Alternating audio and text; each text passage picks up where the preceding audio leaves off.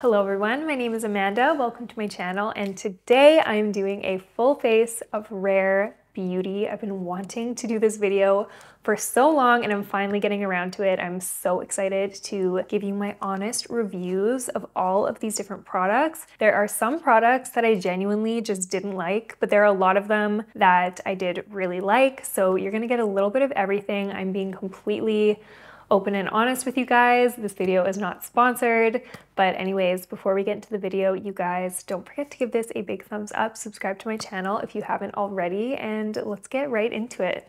First things first, obviously we have to prep the skin. So I'm going in with one of my favorite Rare Beauty products actually. This is their Illuminating Primer. And this primer gives such a beautiful pearlescent glow to the face. It kind of reminds me of the Charlotte Tilbury Hollywood Flawless Filter, except this doesn't have like a tint to it. It's just very plain. It goes on kind of sheer, transparent, but it gives your skin a gorgeous glow. I'm just going to apply that to my face with my fingers. I like to apply this pretty generously, especially because my skin is super dry and I find this primer to be quite hydrating, but I just love the glow. I think it's very natural looking, but as you can see, at least in my opinion, it does kind of look like that Hollywood Flawless Filter. Very pearlescent, very soft, but again, this doesn't have a tint or anything like that, so your skin looks very natural. Okay, so moving on to foundation, I will preface this part by saying that these are going to be too dark for me. These are definitely in my more tan summer shades, but I'm wearing this turtleneck, so honestly, how would they know? Who's gonna know?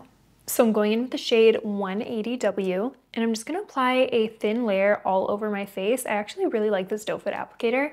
And then using a Tennille Jai base brush, I'm just gonna buff that out. And you really have to shake this very well beforehand because this consistency is very liquidy and it's very easy for the components within it to kind of separate. So shake it really well. It's very, very thin in consistency. So as you can see, the coverage isn't too heavy. They kind of remind me of the Kosas Tinted Oil foundations. Okay, so I will be honest about this foundation. I really wanted to give it another shot today. Obviously, it is not the perfect shade for me. However, I am not the biggest fan of this foundation. Today, when I applied it, it is kind of breaking up that primer underneath, and it is kind of just reacting not so great. It's kind of balling and flaking off a little bit of that primer. It doesn't blend super easily. Again, the shade not being my correct shade doesn't help that, but I'm not loving really anything about this foundation. I think their tinted moisturizer is a lot nicer of a formula. I actually really like that one. The shade I have in that one is even darker than this, so I did want to just give this one another shot, but I can't say I'm a huge fan of this foundation. I think I'm going to add some warmth to the skin. I'm going to go in with their cream bronzer stick. This is in the shade Happy Soul. And everybody seems to love this product, but again, this is just another one of those products that I haven't been able to really fall in love with, but today I really am genuinely giving it another chance, especially since I saw Alex Earl's makeup routine on TikTok. She uses this and it just looks so good on her, so I just want that effect for me, so let's just try it out. I'm going to apply it on the forehead as well. So this side is with the bronzer, this side is without. As you can see, it added some nice warmth to the face. It blended out easily and I like the size of it. It really just applies very nicely. I will say I'm not a huge fan of the tone. I just don't typically reach for something so warm. For me, I think it's just a tone thing, but if you like a very warm bronzer stick, I think you'd like this. If you self-tan very often, if you're a bit more tan than me, I'm very fair. So when I use warm products like this, it can just look a little off. So for that reason, I'm not crazy about this cream bronzer the way everyone else is. But I'm gonna go ahead and apply it to this side as well. I'm so conflicted. I honestly think the way this looks is fine. It's nice. The thing is, I can really see how people love this product. Yeah, it's just for me, it's really down to the color of it. I'm not really a huge fan of this color on me, but it's the lightest shade the last time I checked, so I just really don't feel like there's a great shade for me. Controversial. Anyways, moving on to the real controversial product, I'm gonna go in with blush. So everybody knows the Rare Beauty liquid blushes and how pigmented they are. Oh my gosh, they're so pigmented, especially the matte versions, especially they are like a little less forgiving than the dewy versions. But however, I will say I do enjoy these blushes, and I'm going in with the shade Joy today, which is a really pretty peachy pinky blush. And this is the dewy formula. So you'll see I only need a tiny, tiny amount of product, but this does blend out a little bit nicer than the matte formulas. So I will say I prefer the dewy formulas personally. And I'm blending that out with the Rare Beauty blush brush. And that's what that looks like with the tiniest little amount. You can see a little bit goes a long ways. This color is so pretty. I just love it so much, but I do feel like I can build this up just a little bit more. I'm gonna show you guys how less is more. Trust me, if you haven't tried these blushes before, less is more. It is so much easier to add a little bit more than to apply too much. I've been there, I've applied too much, and it's just a nightmare. So always wipe off the excess product and then just use the tiniest little amount. Oh, I am loving the way this looks. Very lifted up high on the cheek. This is giving very like rosy, kind of sun-kissed, but very peachy vibes. I have been loving peach lately. Oh my goodness, I just bury me in everything peach. Peach on the lips, peach on the eyes, peach on the cheeks. Love it. So that's a blush on the cheeks. I personally really like it, but these have definitely been controversial because of how pigmented they are. I've had people ask me for my advice on how to use these because they told me they literally felt like they couldn't use it because it was too pigmented. If you are experiencing that, I do have a tip for you. What I do with the matte formulas, I just take it and put it on the back of my hand like this. And then what I'll do is I'll take my brush and I will just pick up a tiny little bit of that product just on the end of my brush. And you can kind of control how much product you put on more with this. I don't really want to add too much more, but you can see that's just a very sheer layer, way more forgiving than applying it straight from the product. And then just blending it out. So easy. All right, moving right along, I'm using their eye brightener. So this is in my actual shade that I would use on a regular basis. This is in the shade Light, and it has this really cool metal applicator that when you apply it under your eyes, it's very cooling and just a very refreshing feeling. I haven't seen many concealers that have the metal component like this, but I'm just going in with a very light layer of this just to brighten up my under eyes a little bit. And I'm using this little Rare Beauty brush to blend that out. I'm going to list all of the brushes and every product I use down in the description. So my under eyes look nice and bright. This consistency is so thin and it really doesn't feel like I'm wearing anything underneath my eyes. I don't feel like I would wear this all on its own just because it is so sheer. I do like to have a little bit more coverage underneath my eyes. However, on a no makeup day or a very thin layer under concealer, like what I'm about to do, this is a really beautiful product. However, you need to set this down with powder after you either apply concealer on top of it or even on its own, because on me, this does crease. I'm gonna go ahead and go on top with a little bit of their concealer. I'm using the shade 180W. I'm just applying it how I normally do. I'm going all over the center points of my face, and then I'm gonna blend that out with that exact same brush from Rare Beauty. The concealer actually applied really nice. I do like their concealer. One thing I will say about it is, again, kind of all the base products have this in common. There's kind of immediate creasing if you don't set it, which honestly isn't a deal breaker for me. I do like to set my products really well. So with that being said, we're gonna go in with the Rare Beauty setting powder. I'm using the shade Light. I'm gonna dump out a little bit into the cap, about that much. I'm gonna have my concealer brush on deck to pat out any lines, but I'm gonna take my powder puff and really coat that with that powder. Once I have a good amount of product on there, I'm just gonna take it and kind of like push all the product in to the powder puff on the back of my hand. And then I'm just gonna double check that I don't have any creasing happening, and just kind of pat that out with my concealer brush here. Once that's done, we are going to really just push that powder into the under eyes and set it really well. Okay, immediately I think that looks 10 times better. I love the way it's mattifying, but it's not too like drying or cakey looking. It looks very natural and soft. I'm just gonna go ahead and set the rest of the face now. All right, so we're all set. I think the base is actually looking really good. That powder is really pretty, actually. I think it's a very nice, soft, blurring powder, and I really like that it's kind of a little bit pinky. It just is very nice on the skin. I like it. Sticking with the peachy pinky vibes, I'm gonna go in with a little bit of highlighter now. I'm using their Silky Touch highlighter in the shade Mesmerize, and as you can see, this is just a beautiful kind of warm pinky shade. My favorite shade is actually Enlighten, but sadly I broke it, and now I've been reaching for this one, which is also really pretty. But the shade Enlighten is like an almost white highlighter shade, which for my fair skin, I love it so much, and it's just the prettiest pearly highlight ever. You can see on the skin here, it just doesn't give you glittery. It's just very delicate. It's beautiful. All right, so I think the base is pretty much complete, but I do want to just mention a product that I'm not using right now, but I do use a lot just in my day-to-day life. This is their little touch-up kit, and I love this so much. It comes with a powder puff, and this is pre-loaded with powder. I was confused when I got it. I was like, is my kit missing the powder? Like, what's going on here? But this is full of powder, so throughout the day, if you get a little bit shiny, you can just go in with this. And this is full of powder. You can just powder whenever you need, and it'll mattify you. And if you aren't a powder girl, you can use these blot sheets for absorbing your oil. This is just so handy to have in the car, in your purse. I have multiples of these because I just love to use them on the go.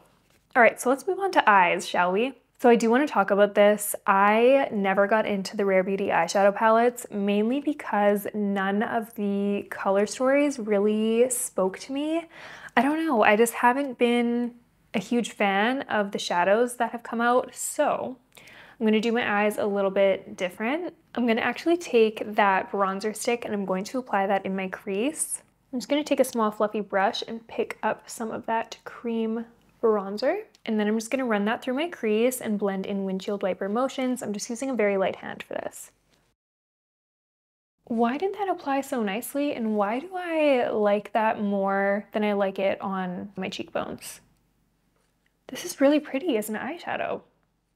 Wow, I was not expecting that. You guys, this looks so pretty. This is blending like butter. Do you guys see how natural that looks? I honestly just love to wear a little bit of a warm brown on the lid in the crease like this. I love it. What do you guys think? I'm gonna run that on the lower lash line as well, just to tie it all together. All right, so their eyeshadow palettes I just haven't gotten into, but their eyeshadow sticks, these I actually really like, and I can't wait to show you what they look like on the lid. I'm going in with the shade Integrity. This is a really pretty champagne color, and I just apply it all over the lid, and then I blend it out with a kind of flat packer brush, and this just looks so gorgeous. It catches the light so pretty. Look at how beautiful that is on the lid, and not only that, it's so easy to just apply these and blend them out for a one and done shadow, and they last all day long. They are just a really gorgeous wearable metallic. I think these are very beautiful. I applied a little bit of that shade on my lower lash line as well, more so in the inner corner area, but I honestly think I'm gonna leave my eyes just like this for now because I'm just really trying to recreate a very natural, wearable, everyday look. So I'm going to move on to eyeliner. I have a brand new liquid liner here, so I'm going to open that up. I'm just gonna shake it really well before applying. Honestly, it's so hard for me to do liner on camera, so I'm gonna go do kind of most of it off camera and then come back and give you my thoughts. Okay, so I'm back and my liner is fully complete. Sorry, you guys. My setup right now just is not really catered to doing my liner on camera. I have nothing to like balance my arms on, and I need that. But anyways, I will tell you what I think about this liner. I personally loved using this liner. It was really easy for me to achieve a very thin kind of baby winged liner, which I like to do. I don't like my liquid liner too thick. It's a brush tip liner rather than a felt tip liner, and I really like brush tip liners. I just find them a lot more forgiving and easier to get more of a precise wing. And this is a very nice black liner. I honestly am going to add it into my regular rotation and see if it dries out quickly, because that is the only other thing that I think could possibly be a no-go for this liner. Everything else is perfect. I do want to line my tight line. I just feel like when I wear black liner, I want my tight line to be black too. So I'm going in with the Rare Beauty Perfect Strokes Longwear Gel Eyeliner in the shade True Black. And I have played around with these liners. I tried to do a winged liner with these, but I personally would not use these for winged liner. I would use these in your tight line or waterline, that sort of thing. They last very, very long, but they're not very blendable at all. So if you're trying to do a winged liner and you want to blend it out, good luck with that. It's probably not going to work, but I'll show you how this works in the tight line. It's actually really good. So I'm just really blending that winged liner in with the base of my lashes. I'm really getting in there, getting in between every lash to give my lash line a very dark look. So now you can see that my liner and base of my lashes just looks really dark and cohesive, and it actually will make your lashes look longer if you do this step, but trust me, it really does pull the look together. It makes your makeup look a lot more just professional and clean. Next, I'm going in with mascara, which is a very popular product from Rare Beauty. Mine is very beat up because I do bring this everywhere with me. I love this mascara. I think it's so good. I'm just gonna go ahead and apply that to my lashes and build it up until I'm happy with it. All right, so this is 2 coats of that mascara, and I just think this is so beautiful. This is not a typical mascara that I would necessarily reach for. Usually on an everyday basis, I go for something a little bit more lengthening and fluttering, but this is very lengthening and volumizing. So you can see this does give a little bit of oomph to my lashes. It's a little bit more on the dramatic side, which I think most people really enjoy, but I love the way this looks. It just makes my lashes look so long and full, and especially with this black liquid liner, this really kind of completes the eyes for me. Before moving on to the lips, I want to talk about brows. So I actually lost my Rare Beauty brow pencil. I have no idea where it went. I didn't get a chance to even use it. I had it and then I didn't have it, and so unfortunately I cannot test their brow pencil, although it looks amazing. I do have this brow gel from Rare Beauty though, and I love this brow gel. It is so, so good. One of the best brow gels I've ever tried, I must say. The brush is nice and tiny, easy to use, and it is very strong holds. You can get a very laminated look with this, but typically I don't do that. I'll show you what I do. So I just brush my brows upwards to give them a little bit of a fluffy look, but not too crazy, nothing laminated, but they do stay in place all day long. It's just, yeah, this is one of Rare Beauty's best products in my opinion.